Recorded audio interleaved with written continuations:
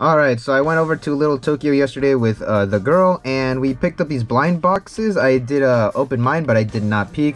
These are Playback Youth Days, and it is like reminiscent from things from like the 80s and the 90s. And I picked this up because I love little miniature things, and there was a 50-50 chance of getting like something that I wanted.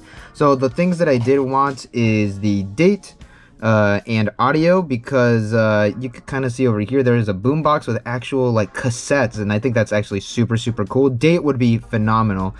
Cafe, you know, I could take it or leave it. Bar, I definitely do not want that one. Personal computer would be pretty cool. Aquarium, I could take it or leave it. Not really into that. Fast food would be really funny, because there is some cup noodles right here. And public phones, I have no connection to public phones, so doesn't really matter. So yeah, let's again, I did not peek. Let's see what this. I did pick this up for $12.99, so hopefully I didn't waste my money. So let's pop this open and let's see what I got.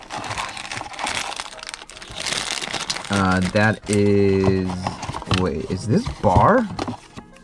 Aw, dude, this is bar. Like, I literally just said that I didn't want this one, but all right, that's what it sort of looks inside. Aw, that's kind of disappointing, honestly.